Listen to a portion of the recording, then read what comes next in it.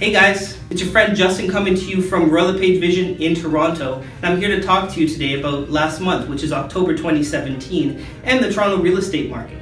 So what did happen last month? I'm not going to hide it. Yes, our sales were down year over year, but you know what? Our prices again were up year over year. And where did we see the most significant gains? That's right, in condos. So if you're thinking to yourself, where can I invest money to get the most return? Right now it's in condos. But when should you buy? Probably by the end of the year. And I only say this because you've probably heard that the Bank of Canada has tightened their restraints on how money is given out or how mortgages are given out through the major banks. So the major banks right now are qualifying mortgages at 4.84%. As of January 1st, 2018, that number is going to go up to 6.84%.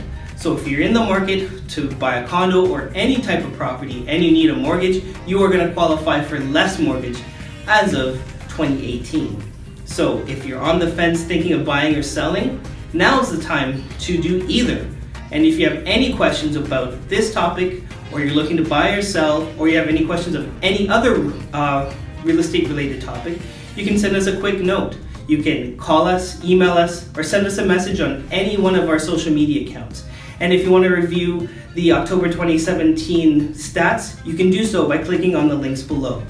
As always, I'm your friend Justin, coming to you from Royal LePage Vision in Toronto. I hope you have a great November, and I'll see you in December. Talk to you guys later. Bye.